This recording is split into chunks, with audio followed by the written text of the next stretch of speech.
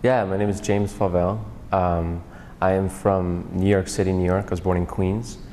And I guess technically I'm now an alumni. I just finished the second year.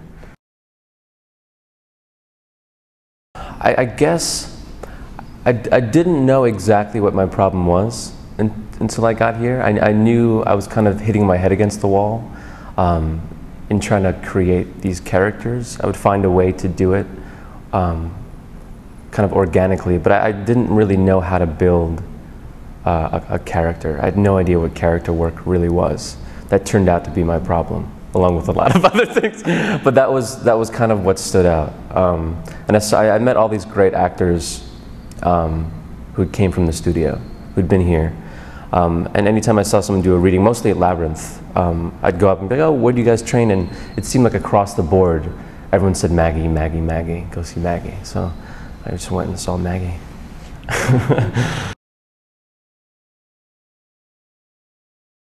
The first year was very enlightening.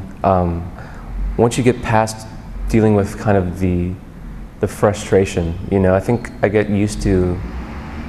I had this weird thing where I love to know everything. I like to know what's going on, how to do it, and kind of starting over. You know, being an actor for kind of 4 or 5 years and thinking I knew something, and then coming here and kind of having my mind completely blown. So the first year of just exercises really opened me up, really changed the way I listened and responded, you know, which is something I thought I was really good at.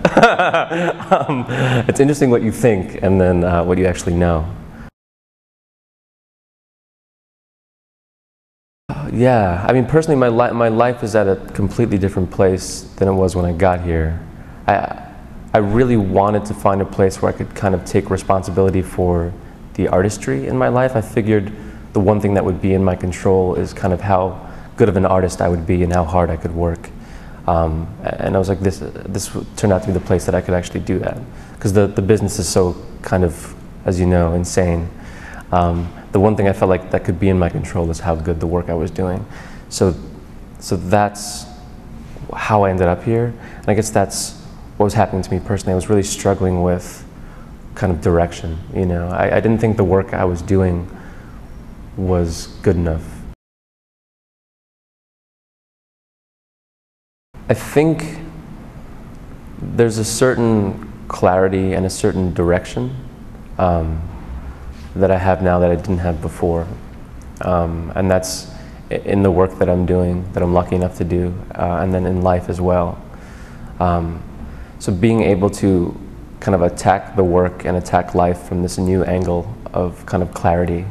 And when I say clarity, I guess kind of just being totally aware of what's going on with me, how I feel, what I want, things like that. These questions that we kind of ask ourselves, these basic questions that Maggie has us ask ourselves from the get-go. So direction, which is a crazy thing. I'm almost a grown-up now. and kind of more clear on the work that I can do and want to be doing. Yeah.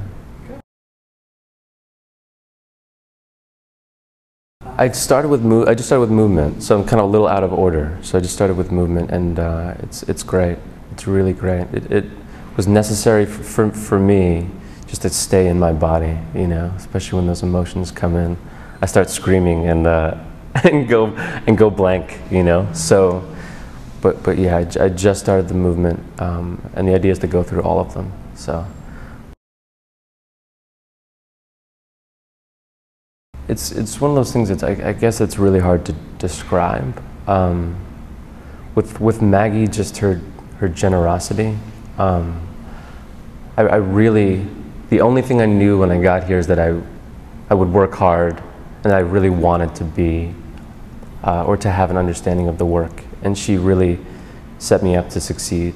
I got a play in the middle of my first year, and it was this character that's nothing like me.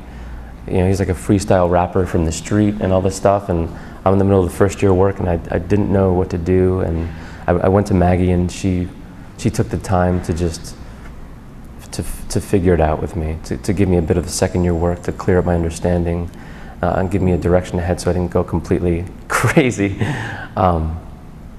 And also just the gifts of the work, you know, the studio is really committed to that. Maggie and Charlie, or who I've had most experience with, and they're always open and always available for you if you bust your ass, you know. If you're working really hard, then they're there for you. So they've saved my ass in many ways, mostly artistically.